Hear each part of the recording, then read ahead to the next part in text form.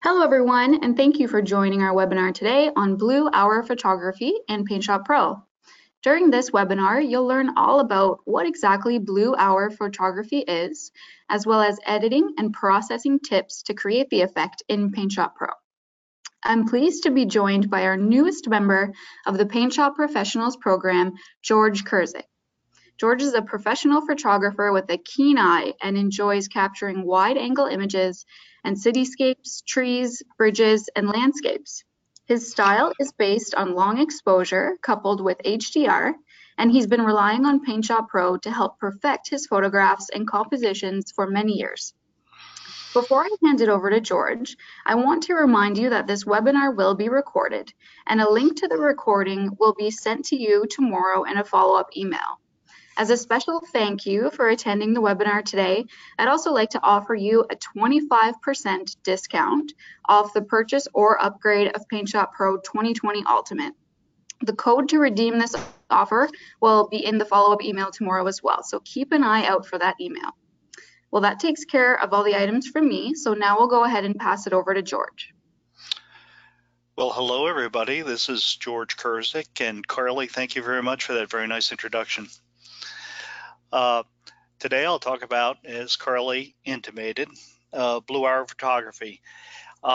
It sounds like a very difficult subject, but it really isn't, and PaintShop Pro makes it very easy, actually. What I'm going to go through today is a PowerPoint presentation, and we're going to do some practical exercises as well. You'll notice this is my starter slide. I'm assuming that's coming up on everybody's screen. And that's my website, flickr.com, Photos Kurzik. Everything you see today is available there. And everything you see today is something that you all can do. I'm hopeful that after this presentation, you'll be able to practice some of these techniques. And please feel free to ask questions through Carly. I'm happy to answer anything that may come out of this.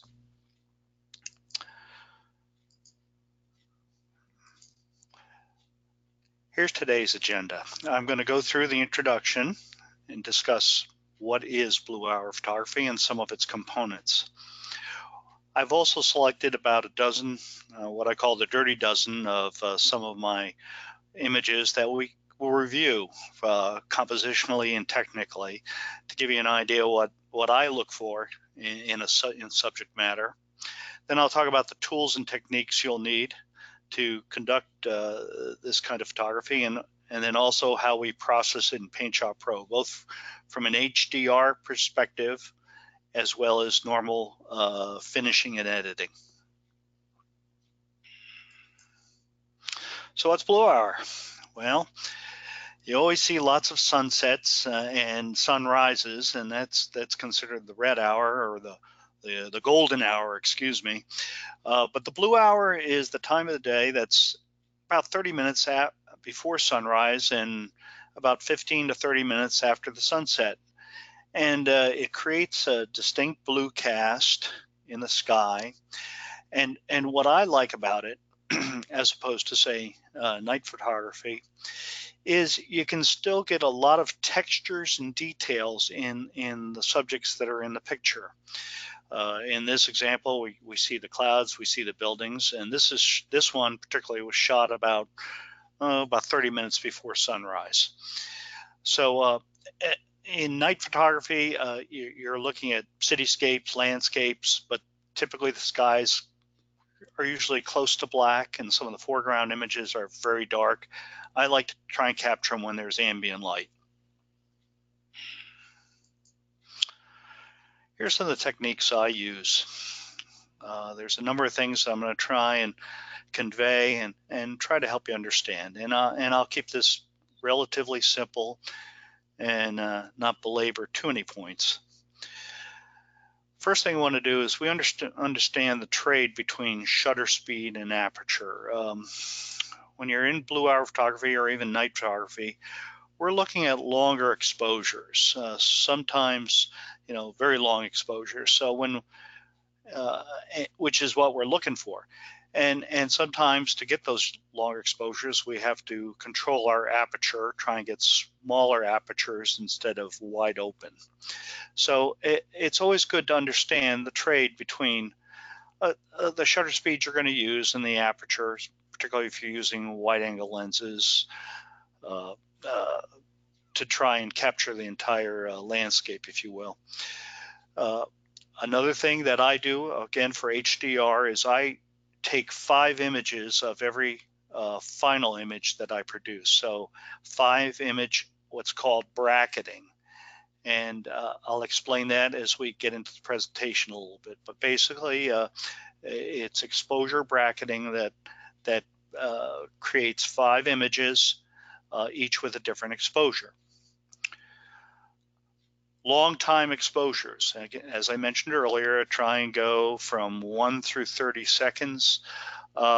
Reason for the long exposures, well, it's going to be dark in the sky, not totally dark, but dark enough where we're going to need longer times.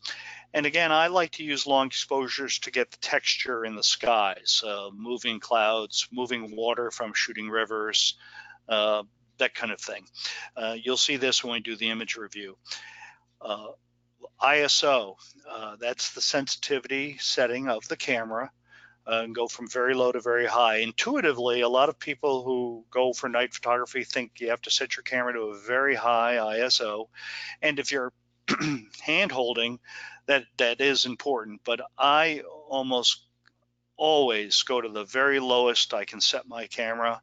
Reason being, when you process for high dynamic range, the lower the ISO, the less noise you'll get when you go through the processing for the high dynamic range processing.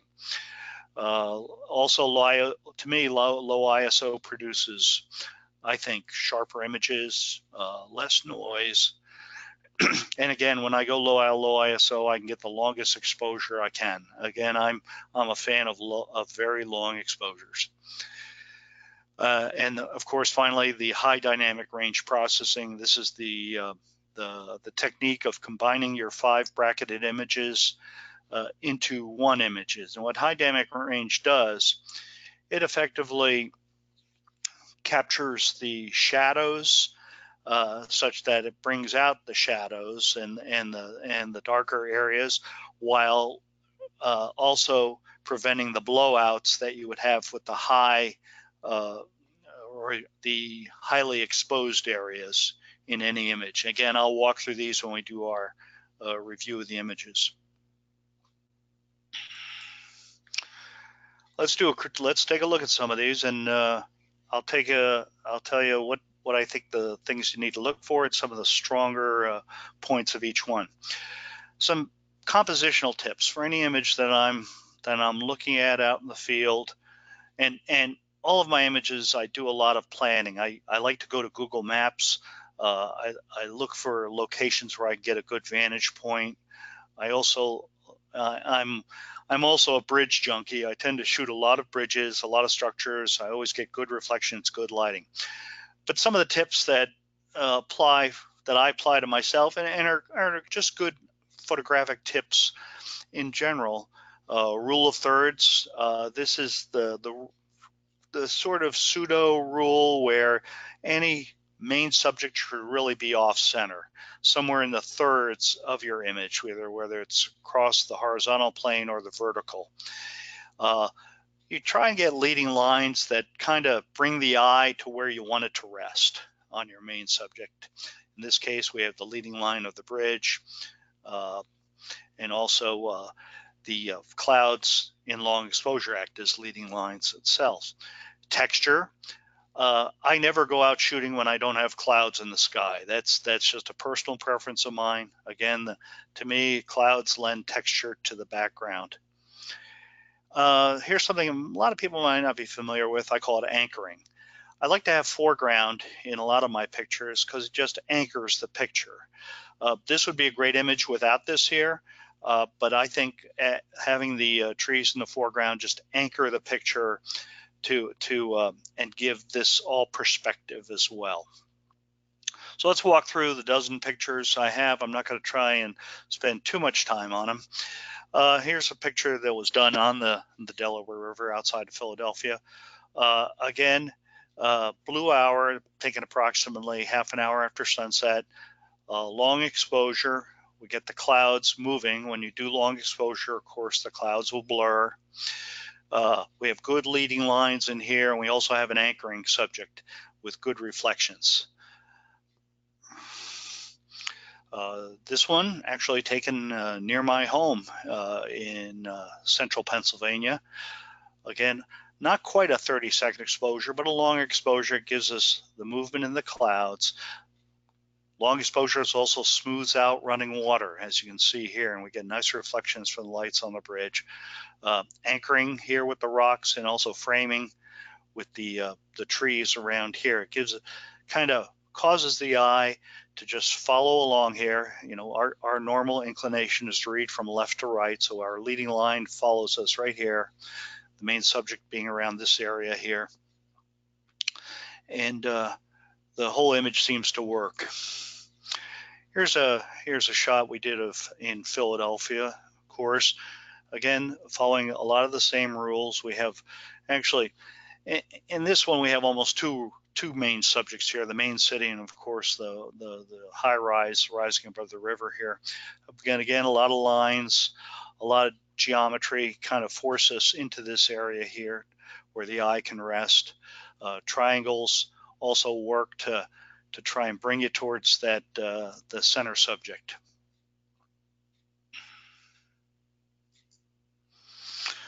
Now here's one where I pretty much violate all the rule of thirds. This one commands the center of attention, other than of course the horizon line here and the sunset being the lower third. Again, a very long exposure, again to smooth out the river where this boat is in the Philadelphia Navy Yard. This is actually the carrier USS Kennedy, shot just beyond sunset, about 15 minutes after. Again, there were the clouds work, mostly on the horizon. Again, gives us texture, gives us the actual reflection here acts as our anchor point effectively, and really a commanding image.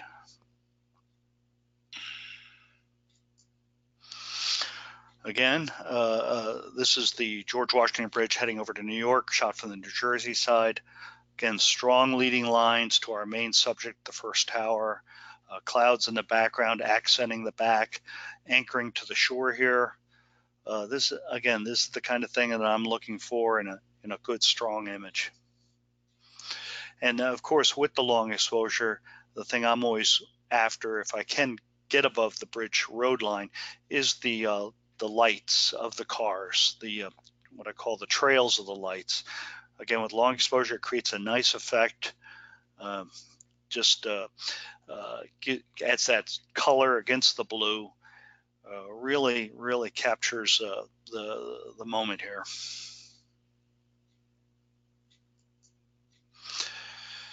Same here with the Philadelphia skyline. This was from one of the observation decks in the city of Philadelphia. Again, rule of thirds. We have this here on the left. We have the foreground here. Very strong image here, taking command. With the sunset, again, 15 minutes. Blue hour allows us to capture all the city lights and still keep the details in the sky.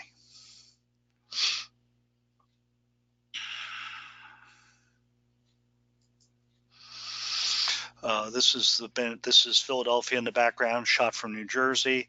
This one, not so much a long exposure. I think this one might have been only in the 4 to 8 second range.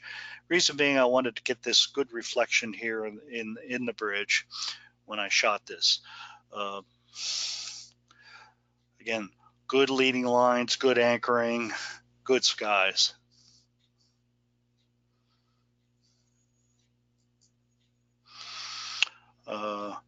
When in England, do as the British do, and that's to shoot their monuments. And this is what I did from the Thames River. A storm was coming in, very, very fast moving clouds. The long exposure gives us that really super texture. Again, the river was very, very rough with the winds coming up, but a long exposure smooths this down considerably. Again, we follow the rule of thirds, kind of putting this image in the upper right. So again, it all kind of worked, and I was lucky enough to get this shot. And the bad news was I had to walk about 10 minutes through the rain to get back to the tube after we were done. One more shot of Philadelphia. Again, the blue hour lets us have the skies, lets us have the skyline. A lot of good leading lines here between the rail, the bridge, the docks, getting us over to where I want to be here. We got a lot of cars here, a lot of street lights, all work to really create a lot of things to where the eye could rest. Also a lot of complementary colors between the blue skies and the redness and the warmth of the city.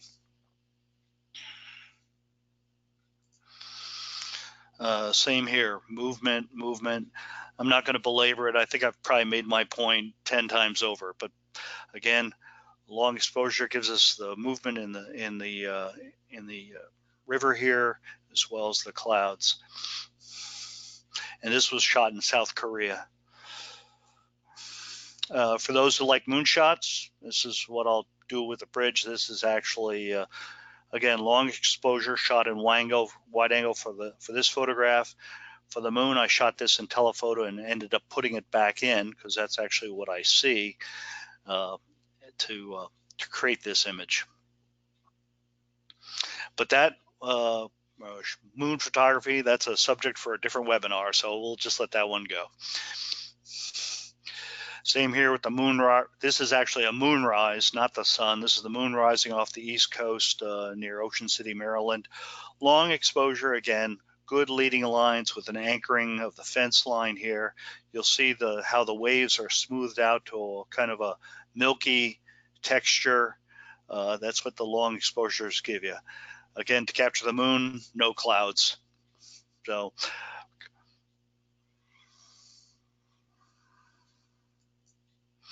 anyway, let's cover some of the tools, techniques. I'll go through the equipment. Again, I talked about composition tips and some of the camera settings.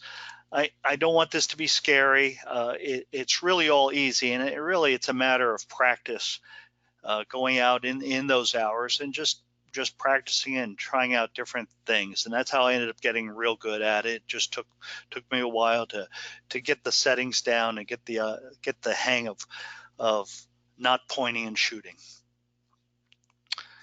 But for equipment, any of today's DSLRs or mirrorless cameras will work quite nicely. Anything that I'm talking about today can be shot in almost any of today's cameras. There's not going to be, doesn't have to be a lot of money spent on any kind of sophisticated equipment. It's all doable with what you probably have in your camera pack right now. But the essential piece of equipment that not everybody will have, and some people aren't comfortable with, is the tripod. Since the exposures are longer, and since we're doing HDR bracketing, a tripod is essential. All of the images I showed you earlier were all done on tripod. All of them were done. Each one of those pictures, by the way, is actually 5 exposures combined into one through high dynamic range processing. So very important that you have the tripod, you set it up, and that becomes our platform for our shoot. I recommend a strong tripod. You get some windy days out there, and the very, very lightweight tripods just basically cause vibration, and you end up getting blurry images. So strong tripod, good head. Don't have to spend a ton of money on these things. A good strong aluminum tripod with a good head probably starts around $150 to $180. You could spend all the way up to $300–400. I have some friends who spend a lot more than that, but it's really not necessary. You'll also need either a remote shutter release or a setting on your camera where you don't touch the camera after you've started your 5 exposures. On my Nikon, I can set mine for self-timer for 5 exposures, and I've set it to bracket, so my 5 exposures are done without a shutter release. But for most cameras, a shutter release is necessary, and the reason being, you don't want to touch your camera after you've made the setup. You really don't want to. For HDR processing, you have to have 5 images that all line up together. So I recommend that once you've got the tripod set up, you've compositions ready, you've got your exposure settings good to go, use a remote to make your 5 exposures, or you touch your camera once through the shutter for the self timer.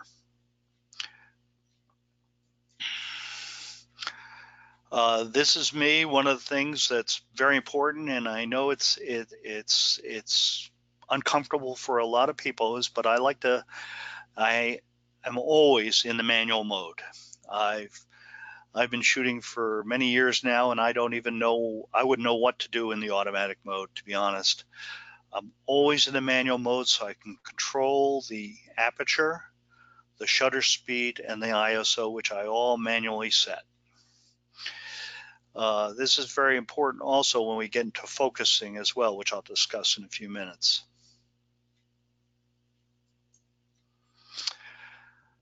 Focusing. I have my camera set for the back button focusing, or you can turn your autofocus off after you are in focus. And what that means is, if you're shooting 5 images bracketed and you have your autofocus set through the shutter button, your camera will try and refocus every time for all of those 5 images.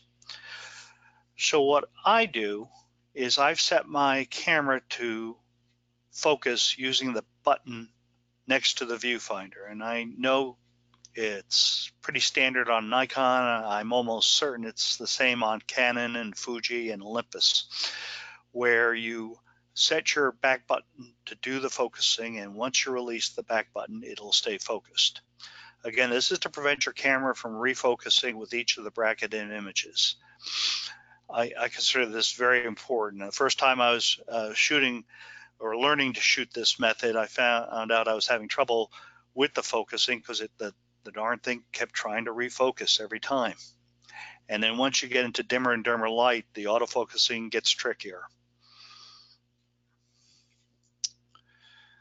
ISO. ISO gets back to the sensitivity of the exposure you're about to make. ISO runs from anywhere to a low 1 all the way to 50,000, 60,000, 100,000 ISOs. The newer cameras are coming out with amazing numbers. But the thing to remember is, of course, when you set to high ISO, the actual digital image becomes noisier. It picks up a lot of digital noise. That's why I always set my ISO for the lowest possible number. I love low ISOs. I wish they could even go lower, so I could go even longer exposures. Again, the lower the ISO, the longer you're going to have to take the picture for, the longer exposure. But it creates very little noise when you get into the HDR processing.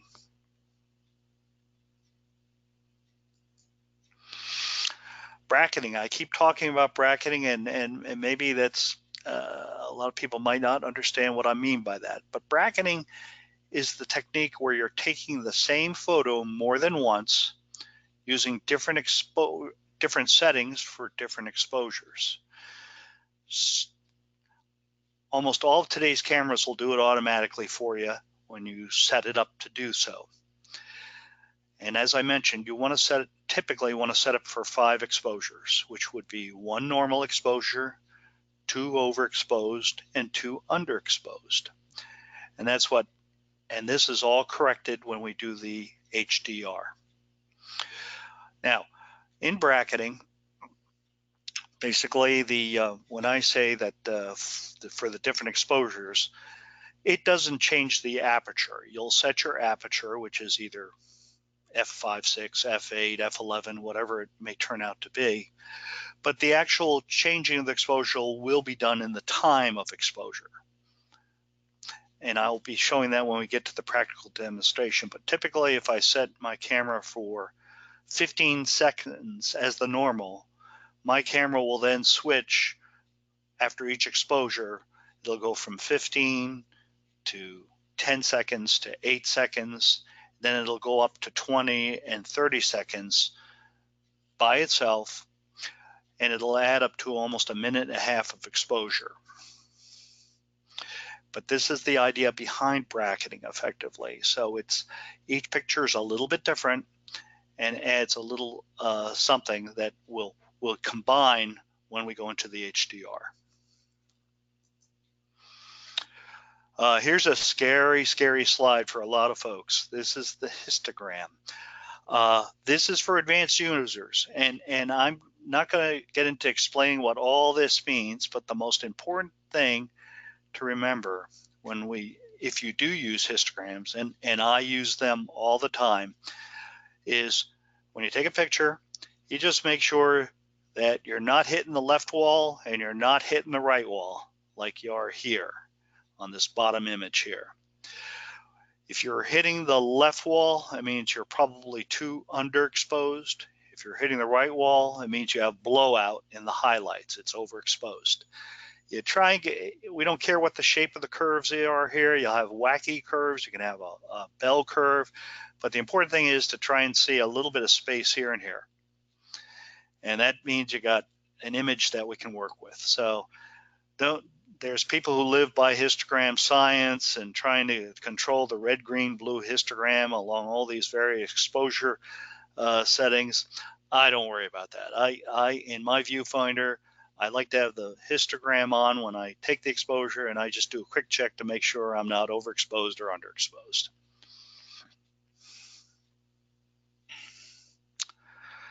So again, here's an example of 5 bracket images. I've set my tripod up. I've gone ahead and started the exposure sequence to shoot 5. So here we have the first one. This is just a little after sunset in York, Pennsylvania. I've got one here at 4 seconds. Then after the 4-second shot is done, another one will be done at 3 seconds. The next one is 2. Those are the normal exposure with the 2 underexposed shots. Then the camera switches over, again, automatically. It does the 6-second and the 8-second. So you'll have a whole sequence of 5 pictures here, 2, 3, 4, 6, and 8, about just a little around 30 seconds of exposure. Now, when we go through HDR processing, we'll be getting this out of it. Again,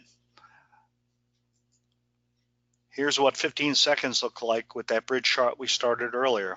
This is the Verrazano Narrows Bridge shot from Staten Island looking over to Brooklyn. There's the 10-second, a little darker than this one. And the 8-second, much darker than this one. Then we go into the higher exposures, the 20-second and the 30-second. A full range of bracketed images. And when we HDR processing, we'll be getting this.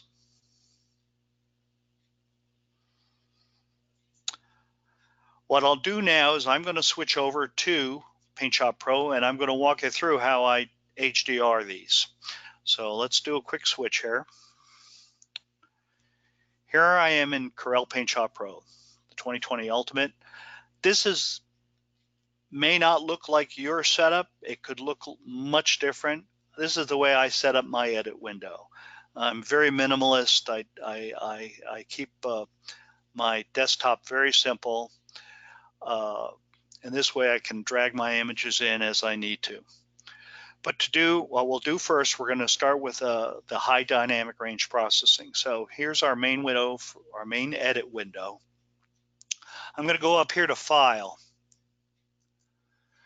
And it gives you the menu for creating new from the whole range of menu options. And here, about 2/3 of the way down, you see where it says HDR. Well, we're going to go across here to HDR, and what I'm going to be doing is an exposure merge. You don't have to worry about batch merge or loading an HDR file. This is something if you've started some work and haven't finished it. But what we'll do is an exposure merge. Now, it takes just a second for this to come up. It's a separate window within PaintShop Pro. And it comes up with a flashy little splash screen here, which we're going to get rid of. But this is the high dynamic range window. A lot of folks aren't familiar with this, but this is the initial window to start with. Now, what I have to do is I have to add those 5 images that we took earlier. I have a file set up, so here's that bridge shot that we saw, and here's the one of the courthouse. So what we'll do is we'll start with the bridge. I'm going to select the 5 images to import into this package. So I've selected the 5, and I'll hit open. And it puts them all here in the bottom tray. Now, I've already set my profile here for Nikon. You can pick any of the popular cameras to get you set up for a profile. And they have something called here EV interval. That's the exposure value interval. I've set it for 1. I would keep this number relatively low. I think they give you all sorts of options. You can go 0.5, but once you get up to 2, 3, 4, it's almost too much range, and you really don't need that. If you're keeping your original exposures tight, I would go with just a standard EV of 1. Alignment. What the software does, it will align your pictures if there's a slight misalignment between shots. If you're shooting off a tripod, you really won't have to worry about this too much, but I would leave it at feature based. So if there's a shift between 2 images, the software will line up and make sure all 5 images are lined up on a specific feature. These are features I tend to avoid. I'll do this when I edit later in the main software package. But what I'm going to click now, the most important button here is process. So I pretty much left everything alone, and we're going to hit process. It's going to take the 5 images, it's combine them into a high dynamic range photograph. Now over here it has a panel which gives you all sorts of prepackaged options if you want, and effects that some are really crazy, some are pretty neat, others are I like to avoid. But the one I use the most in all my work, it's almost always default 2. That's probably the most natural color. I don't have to back off on the hue too much when I use default 2. Default 1, a little too posterish. The problem a lot of people run into when they do HDR, it tends to look overdone. I like to try and keep it as natural as possible. Now with HDR, we've got the shadows here, the dark spots, we've got the bridge, without blowing out some of the highs along here. So I'm going to hit process. And this takes about a minute. Basically what it's doing, this is our preview image. It's going to combine all these images to create the final.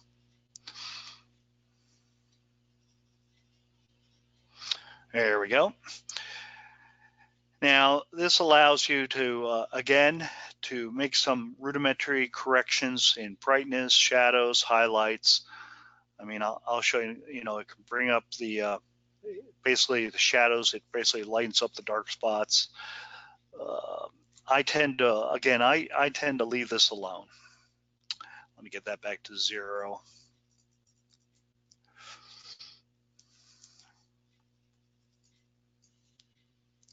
There we go. Highlight, saturation. I'll do this in the main package of PaintShop Pro. I tend to leave all this alone. So this is the basic raw, what I call the raw image that I'm going to work with. I ignore all this. We can play with colors all day long, but it's just making the task much more difficult. So I'm going to do a save and close. I'm going to put this in a file of HDR, and we're going to save that. It gives you the warning. Again, no need to worry about that. And we're done. I'm going to do that one more time using the other image we had that I saved up, and that's with the courthouse image, if you will. So I'll try and walk through it very, very quickly. File, again, File, HDR, Exposure Merge.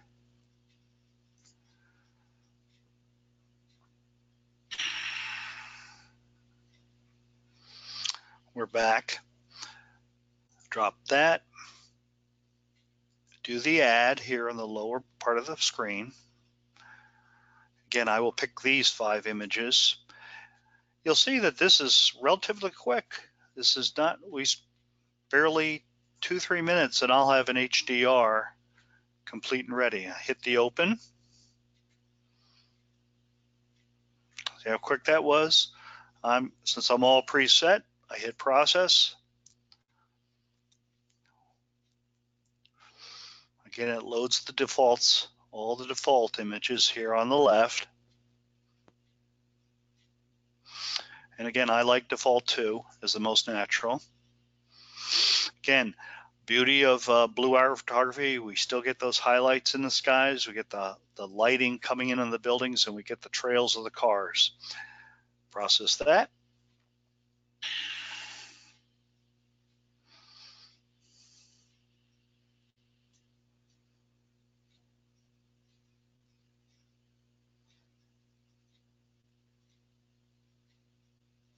There we go.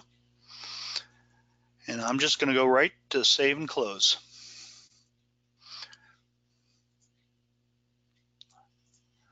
And we are done. Now we're going to do our final edits.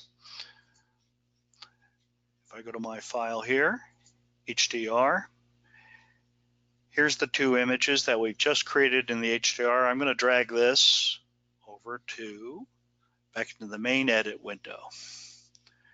And this is where I like to work my magic. Not a lot to be done to this. It's really a very nice image. I'm pleased with it, but there's a couple things that I'm picky about, and that just happens to be me. So you'll see that this part turned out rather green. I'm going to put some red back in here because I like complementary colors. The sky turned out very nice. But again, I want to add something in the center here. So what I'm going to do is I go to the picking tool. I tend to pick manually if I can, freehand selection. So here I am, I'm going to pick. I'm going to just zoom in a little bit. I'm going to use this line here. So we'll start here. I pick here. I don't have to be too exact, but the closer the better.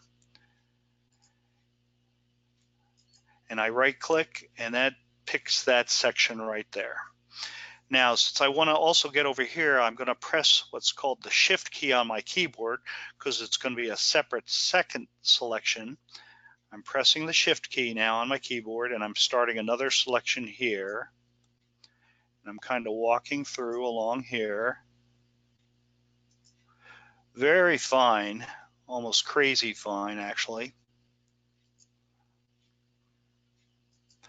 All the way here, and I right click and that finishes the selection. So now I have that section of lighting here on the bridge picked.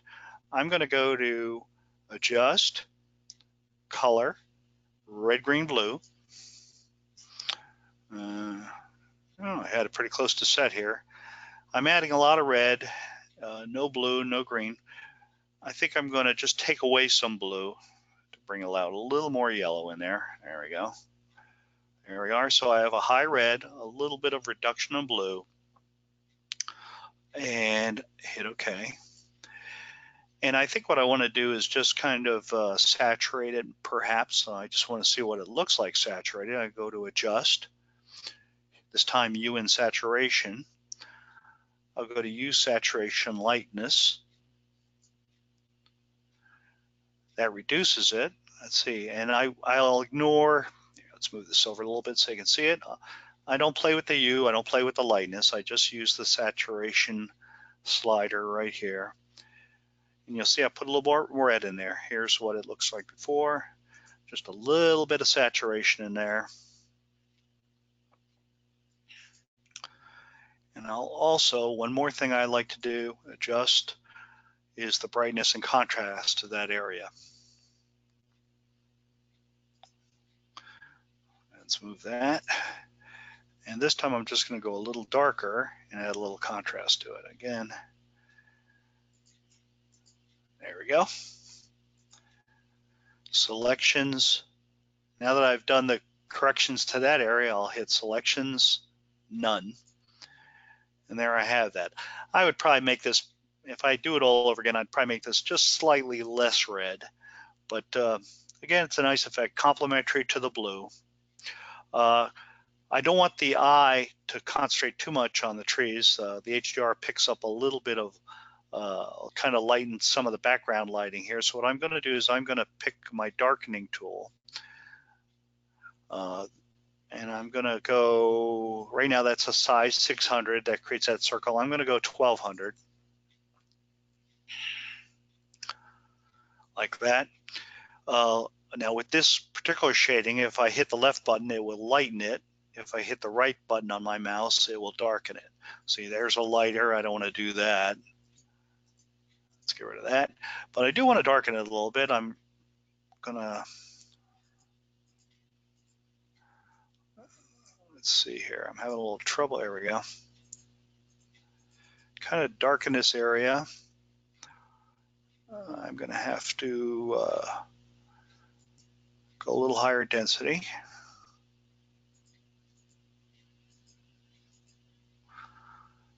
I'm having, excuse me 1 second here. Let me just tweak. There we go. That's darkening.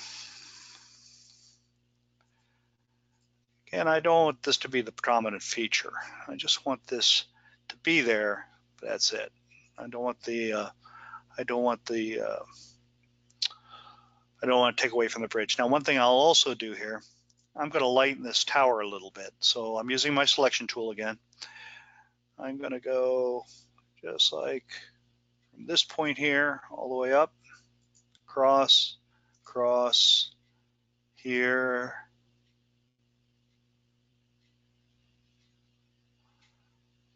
Run into a little bit of a boo-boo.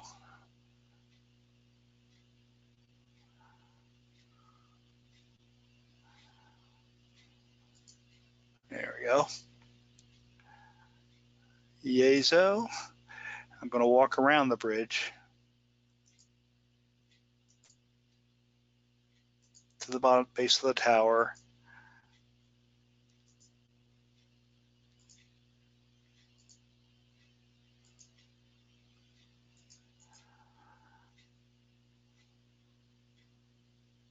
Oop. Had a little bit of problem there, but got around it. Adjust. I'm going to make that a little lighter, so I'm just going to do a quick adjustment. Adjust. You can use brightness contrast here, but what I like to do is fill light. And I usually use between 30 and 40 as my magic number. And you'll see how I've done a little of a filler there on the bridge, just again to bring that out. I'm also going to just put a little contrast in it so it doesn't look completely washed out. So brightness contrast, and it will be a minimalist. I'll just go -5 about on the brightness and +5 on the contrast. Again, let's do a preview. Just a little bit, just to add some contrast to it. Okay, select none. And there we pretty much have getting closer to a finished image. The one thing sometimes I do to a number of my images, I'll do what's called, again, going to brightness contrast. This is something you may or may not want to do, but under there, we've used brightness contrast, we've used fill light. Sometimes I'll add a little local tone mapping. It tends to give it a little bit of a extra pizzazz. Typically, you'd never run it more than 1 through 5. Again, preview. Just puts a little more contrast in the overall image. And there you have it. That's what it looks like. We've captured the clouds, we've captured the bridge. Again, that's just long exposures from our 5 bracketed images. I'll do the same thing very quickly with the other shot we have. I'm going to say goodbye to that. We go back to HDR. Here's the courthouse shot we did earlier. I'll walk through it very quickly in review. There's our courthouse. Not bad coloration. Needs a little bit, the building probably could use a little bit of brightening here. I'm going to use my manual pick tool. Let's see here. I think I'll do things in reverse a little bit. I'm going to go to brightness contrast, do a quick local tone mapping, see what we get here. Darkens it a little bit. Let's run that up to 5. Can't be too aggressive with this. There we go. About a 2. Yeah. There we go. There's that. I'm going to go to the selection tool because I want the building to be a little lighter to stand out. So let me just zoom in a little bit.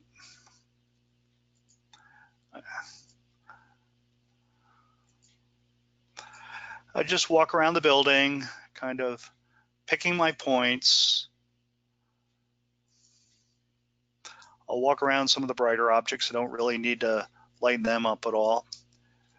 The picking tool does a nice job of finding edges. I use this pretty consistently. Again, for this exercise, I'd probably go into a lot more detail. But for here, I just want to demonstrate how to just kind of walk around.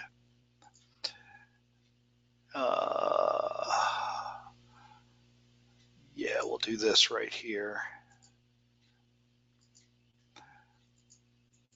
Right click and it finalizes the selection. I'm going to go to adjust brightness contrast and I'm going to do another fill light on that one. Just to put a little more light into the building, make it stand out a little more. Go about 50.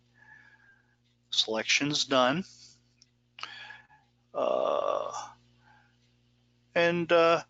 There. I think that looks like a pretty good start. I probably, again, for my personal work, I'd probably do a little bit of cropping, maybe or cloning even to get this building out. Matter of fact, I'll just do a quick demo of that. I don't like this one corner of the building sticking in my picture. I'm gonna go to about a 400 on my cloning tool. I'm gonna pick a line right here.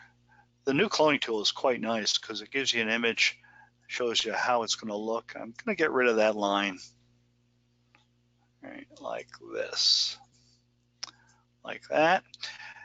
I'm going to try and hide this building a little better here. I'm going to go shrink that cloning down to 100. I just doing a quick here, just a quick walkthrough, making this building go away. And I'll do some other blending of the background here. I'm not going to finish this photograph today. It's going to get a little boring for you. But I would also get rid of some of this and probably cut it off at that line there through this courtyard here. But at least that's not dominating my image there. And there we have a courthouse shot just again after sunset using the HDR techniques I've discussed.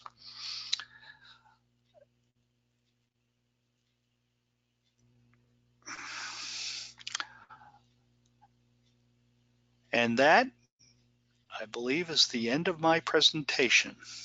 Carly, can I turn it over to you? Yes, thank you so much, George. That was an excellent presentation. And thank you to everyone for joining this webinar today. We hope you really enjoyed it as well. I just wanted to remind you to keep an eye out for the follow-up email you'll receive tomorrow. That email will include an exclusive 25% discount offer to the upgrade or purchase of PaintShop Pro 2020 Ultimate, as well as a link to the recording of this webinar to watch again as you please. Thanks again to everyone and have a great day.